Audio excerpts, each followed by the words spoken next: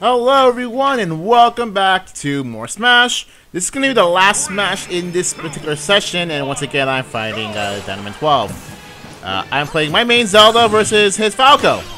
I don't remember what his main was, but I know he probably wasn't using main if he wanted to. But back to Zelda play. I think I've said this already, but whenever I play Zelda against him, or at least I don't know if it's all the time when I play Zelda against him, I tend to either win because he has no idea how Zelda plays, or once he already knows how Zelda plays, just destroys me. Because Zelda isn't that good. Although just later today, being the 17th of August, that's something about Super Smash Flash and how Zelda's actually decent in it. And I don't know what Zelda's like there because I don't play it, and I don't play it because I don't want to. But hey, it's kind of cool to have, people who actually know what they're doing, make characters aware of how good they are. Just saying. But when you have a lot of people, like let's say the people who make, I don't know, Smash Bros. Crusade or Project M or otherwise just mod Smash games, or like I said, people who just create Smash-like games, like what was it called, Rivals of Ether, or like that new thing that the people trying to call, what was it called, Brawl Out? I think I don't remember the name of it exactly, but just want to recreate Smash Bros. But would like be it competitively viable if using regardless of what character the player is using, which is actually kind of nice because let's see, it's got a cool variety. I mean, granted, people in general tend to favor a character who hits and attacks fast, regardless of what game it is, with like specific exceptions. Just like with if we think about it with Smash Brothers, like a lot of the best characters either hit really hard and they're easy to play, hit really fast, and regardless of how fast they are, usually the fast characters aren't exactly easy to play, but usually it hits hard and are easy to play like Cloud. Or just hits really hard in general, like, let's say, Ryu. Or, just make sure your opponent can't hit you. So, I guess in a lot of, I'm not sure in a lot of competitive games, but there's a lot of tendency, like, if you want to get good, you gotta make sure your opponent doesn't hit you at all. So, in other words, not getting hit is the best defense, supposedly. I mean, granted, none applies to every game, like, except for MMOs, you kind of want to have your tank around, and even in stuff like OG, like the Final Fantasy, like you gotta have your tank because you're not always gonna have a character that won't get hit. Like for example, Brave Default, the ninja class has a move which you don't get hit for one turn, but that's not the case. The case is that in a lot of games like this, especially like, if you don't get hit, then you're much better than anyone else, or it's a way that you don't get hit. So, like, I guess with Fire Emblem Heroes, like the best characters in the game hit really, really hard, and most, but not all of them, have a speed stat that either doesn't matter or it's actually kind of matters. If it does matter, it matters a lot. If it doesn't matter, it's mostly because you're playing Effie or playing Reinhardt. But for everyone else, like, I remember seeing, like, a lot of Fire Emblem Heroes tier lists, and they all just say, oh, if you don't have like 35 attack and 35 speed, you're pretty much worthless. Or you need to have a specific niche in order for you to be even decent. Or you're just outclassed. But in Smash, it's not always the case. Like, some really fast characters aren't good because they can't hit you very well. Or some really high attack characters, have trouble hitting anything because they're not that fast. That sort of thing. For me, I'm the kind of person who just wants to have the best defense, or like I can take a hit, without any problems. Like if I were to be a character in Smash, so to say, then I'll probably be like a highly defensive character who has very little knockback from anything, or even have a range grab regardless of where I am. I don't know. If I have like a psychic powers kind of thing, it'd be kind of cool to have like a way I could have this grab while in the air. But that's the point. The point is that, hey, if I want to be a character in a game, I want to have like pretty much free tanking, like not having to worry about getting one hit KO'd, or not worrying about you know, being stun locked to death. That sort of thing. Like, oh, now that I think about it, it might be really ridiculous if, I'll probably never happen. Imagine if, like, Smash has this sort of combo breaker, like in Killer Instinct, where it is possible to, break an opponent's combo, so that when you get hit in the combo, you can hit back. That's the kind of ideal to have. Like if I were a character in Smash Brothers, it would have to be so that if I get like 3+ hit combo, then I can hit back freely, regardless of what my opponent does, regardless of where I am in the stage.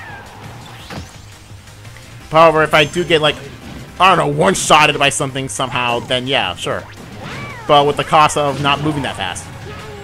But then again, it's still not moving that fast, but also still have range grabs, like a lot of range moves. But not necessarily needing to move at all. That sort of thing. So if I was in Smash, I'd probably do something like that. Like a character with very little movement, but wakes up for it in, you know, being tanky, not getting hit a lot, have like range grabs so I can like force the hold not getting hit thing. I guess that'll be kind of neat. I don't know. What do you guys wanna? If you were a Smash character, like what kind of design would you? What kind of mechanics-wise, what kind of character you would like to be?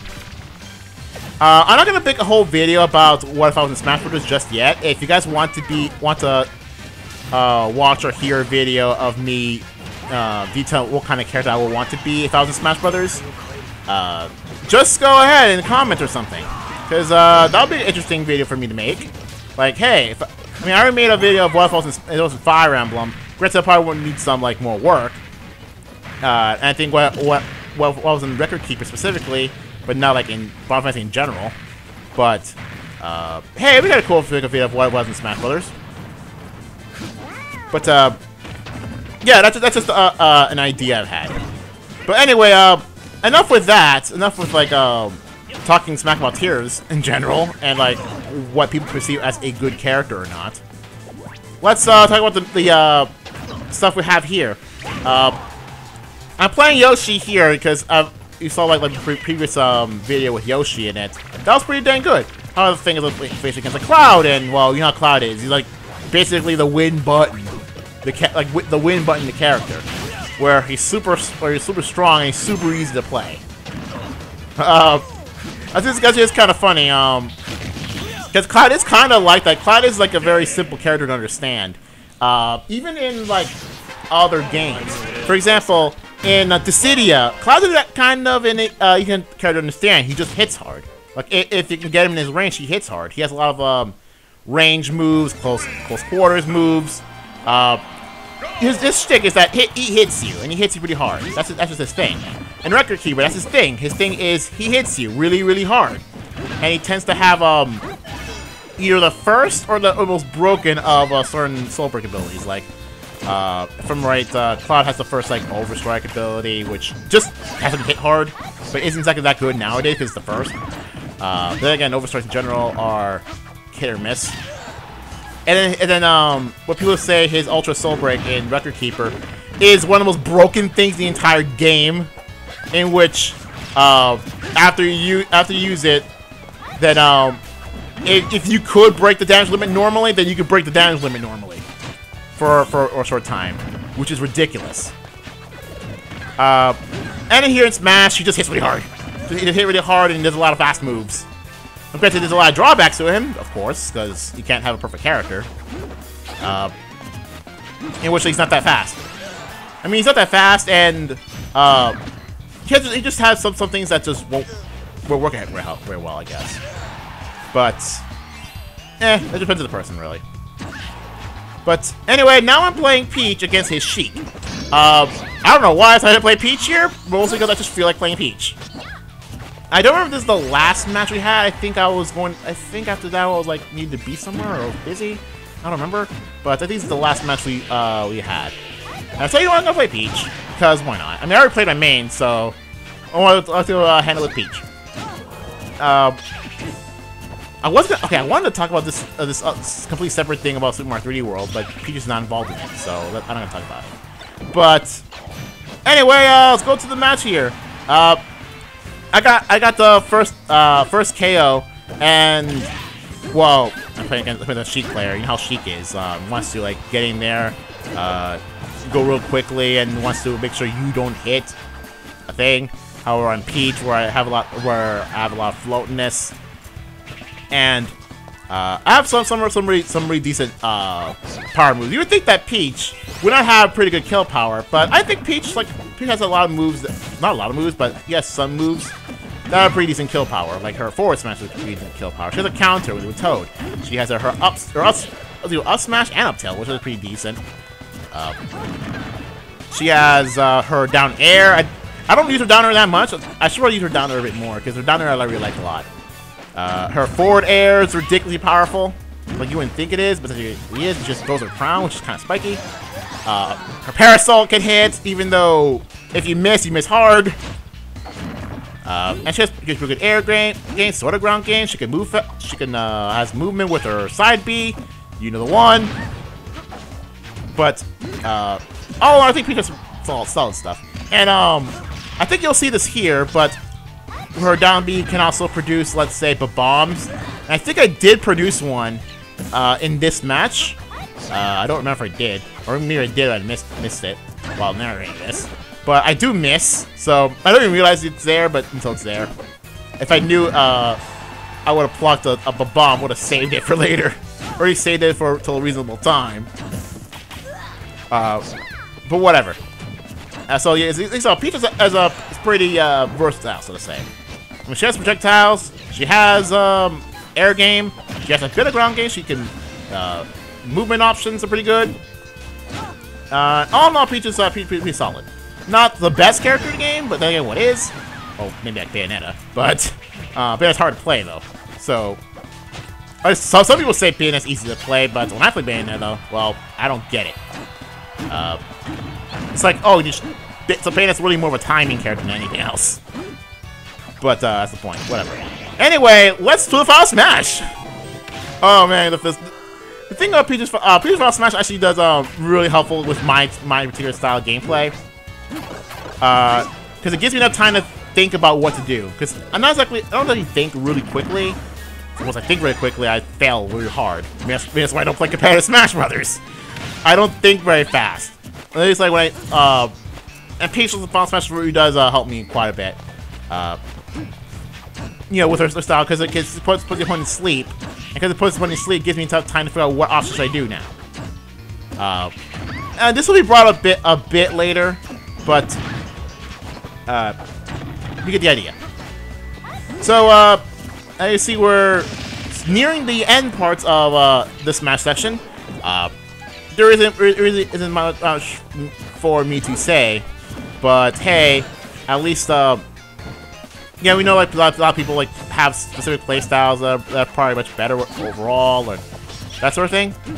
But hey, a game's a game, and if some people prefer certain parts of competitive, and competitive doesn't mind just going all out is the best option, or going defensive like X-Death and Dissidia, or whatever, or if it's going fast or going strong is the best option, or just combo game, whatever. It really depends on the game, and you can't really fault that much the game for. But still, if you're gonna have a huge roster, at least balance it out, right? I mean, you can't just have like only bad characters here. Anyway, we're finishing off with the final smash. So I'm just gonna leave there because I know about the whole thing here, and then just whack him the golf club. I didn't need to eat the peaches. I just chose to because she's high percentages. So anyway, that is all for this Smash session. See you guys later for either some more Smash or some other game.